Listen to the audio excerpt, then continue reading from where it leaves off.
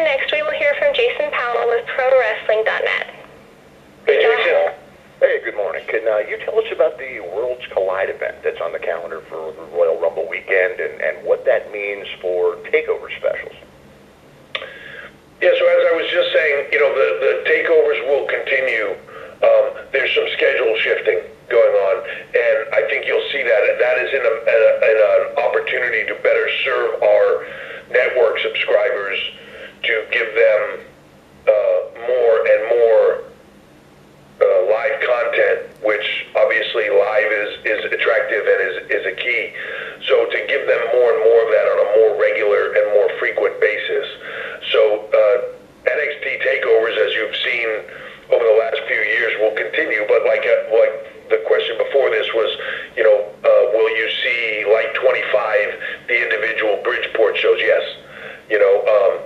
Some of them will be connected, like WrestleMania weekend or whatever, and some will not be. And then where there are not, there are opportunities to do other content.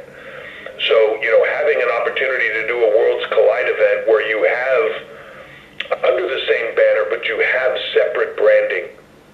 And at certain points in time in the future, possibly that those aren't under the same banner, but you have the opportunity to take sort of different brands and have them compete against each other and kind of get these one-off events that are spectacular, that for our more passionate fans, that these are very, very meaningful events. And we did some of them last year at Access, and we did some Worlds Collide events there where you saw the UK talent against the NXT talent, or cruiserweights versus from 205 versus UK or NXT, or even some Raw and SmackDown versus NXT and different things. That's really where those events are headed, and I think you'll see that they're very fun, exciting, spectacular events that don't necessarily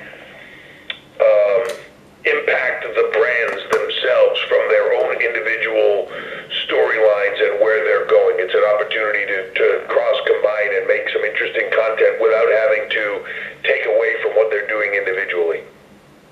Okay, and also with the weekly NXT series being 2 hours in length, do you feel the need to expand the length of the TakeOver specials to accommodate more talent, or are you pretty happy with basically the 5-match setup that you have now? Yeah, I think we'll look at that as it moves forward, but it's not about length of time or amount of content that you're putting out there. Clearly I want it to be enough, but I also don't want it to be too much where you start to get into a place where, I don't know about you, but I'm the guy that if I'm looking at my watch at the end of a movie going, how much longer is this thing? I feel like it was, maybe they might have cut a scene or two out and I would have been happier. So I don't want to get into that space. For me, the takeovers are more the build to epic stories, right? It is the build of the shows, and the shows have to be spectacular in of themselves. But if you're reading a book and there are chapters that are really good, but they're building to the big, spectacular blow-off chapters, and those are the big epic moments, that's what the takeovers are. So it's really trying to build to these epic storylines and give you those big moments and keep the weekly shows as entertaining as possible and as meaningful as possible, while always building towards the kind of the crescendo event, so to speak. And if we can maintain that, then I think it's all about if something, again, to go back to a movie reference, I've seen movies that are an hour and a half that I thought were mind-blowingly good, and I've seen movies that were 3 hours that I thought were mind-blowingly good. I've also seen both that were terrible. So it's about the content and the build, and if you build it right, it's not about the length of time. Hopefully you're not even considering it when the show's over. You're just going, man, that was good. All right, thank you. Thank you. And next we will hear from Neil Docking with Daily Mirror. Hey, Please Neil. go ahead. Hey, how are you? Good to speak to you. Same. There's been talk of a new NXT UK mid-card title being in the works.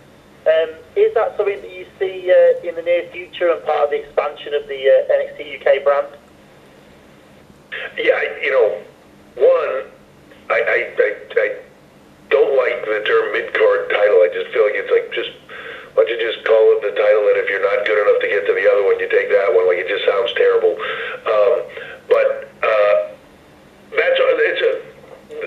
These brands are constantly growing, and they're constantly being evaluated for what's needed. I don't see the need for that at this time. I know that's been speculated a lot about, but I think, I don't know, somebody put it on the idea on the internet, I think, and then everybody just ran with it. I don't necessarily see it at this time, but I'm also not opposed to it, and maybe very shortly down the line, that is an opportunity. I think it just depends on how it moves forward and where the brand goes. And, you want to make sure that you have enough talent. You want to make sure that they have opportunities, that everything means something, and that, you don't just have a championship for the sake of having a championship, but it really doesn't mean anything. If it gets confusing and there are just too many, then that doesn't do any good either. So it's a constant evaluation process, but right now, while we thought about it, it's not necessarily in the works. Okay, I understand. I mean, one other thing I wanted to ask you about was Killian Dain. Obviously, we saw him move up to the main roster with Sanity, and then he's returned to NXT now, and as you alluded to earlier, he's going to be part of this match with Matt Riddle. How do you assess Dain's potential and his sort of current state in the NXT landscape, having returned to Full Sail? I think, just like I did when he was there the first time in NXT, I think he's a phenomenal talent that is a sponge for growth and wants to get better all the time, and that's really what I'm looking for. There's always going to be ebbs and flows. There's always going to be things that work and things that don't. The beautiful thing about what we're creating, in my opinion, is that we are creating opportunity where, you're doing something here and then you get an opportunity to do something else. And if it works, phenomenal. If it doesn't work, okay, there's other opportunities here. There's opportunities, and there will be opportunities all over the globe. So it's not about just where you are in the moment but boy, take this risk, but if it doesn't work out, thanks for coming. There's opportunities to continue to grow, grow creatively and expand and do more. And I think that over time, you're going to see that, even just now, the opportunities for talent to excel, say, in NXT, and then move over to the UK for a little while and freshen up and do something different there with a whole different roster of talent. Maybe, try on something new, expand their character, grow, evolve into something different or more.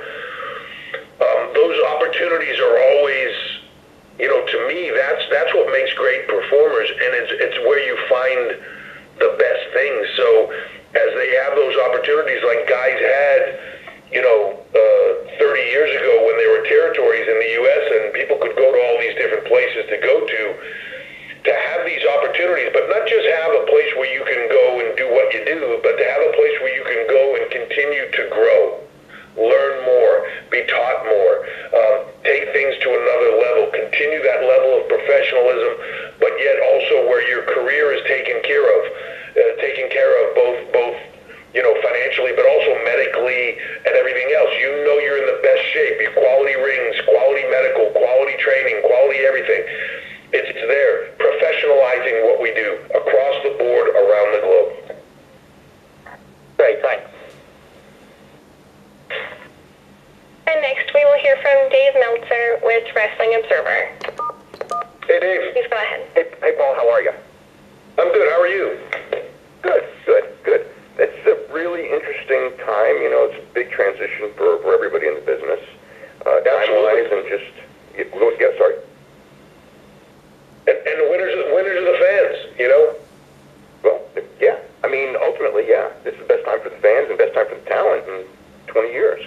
Maybe longer. Yep. You've talked about a lot of stuff. Now, I guess on the draft, I mean, where is NXT? Like, will there be NXT talent drafted to Raw or SmackDown, or perhaps is NXT going to have a I mean, I don't know how the draft thing is going, but will there be a representative from NXT involved on that draft, on those two draft specials, or yeah? I think everybody's going to have to wait and see. I don't foresee that being something, but like right now, I think the main focus of the draft itself is Raw and SmackDown. As October 4 comes along and moves forward with Fox and Fox broadcast taking SmackDown and us staying with our partners on USA and NBCU, like those become two very competitive landscapes.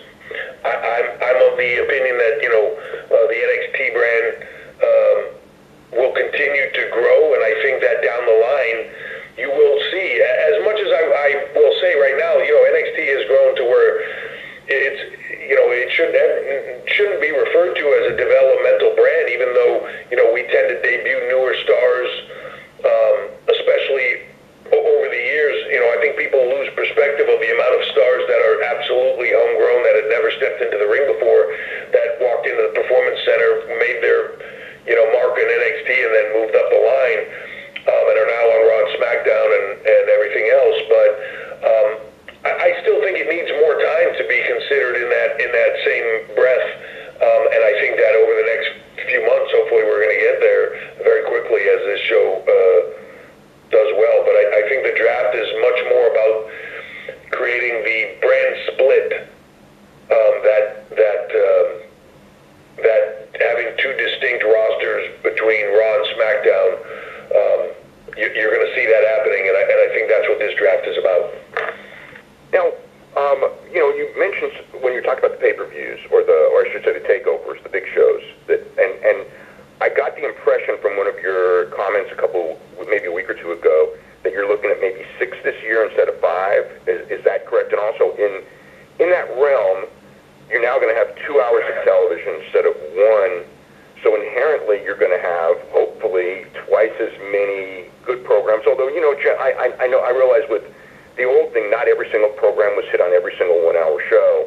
But generally, your 1 hour show was focusing to build that thing. And now with 2 hours, you certainly have time for, instead of 5 matches, maybe 7 or something like that. And I know you kind of addressed that earlier, but I mean, inherently, you're going to, with